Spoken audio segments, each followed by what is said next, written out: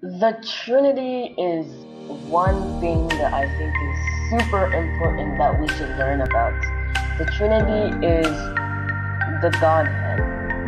God, Jesus, and the Holy Spirit. They all work together. However, they're all one.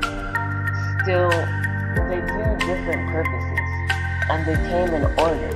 See, God was the first ever person, ever God to come onto earth and to experience himself and to rule over it. And after God came, Jesus came, and Jesus came to die for us. But he only stayed here for a little because he realized that we needed the Holy Spirit in our lives. Now we have the Holy Spirit in our lives. So that's going to help us a lot.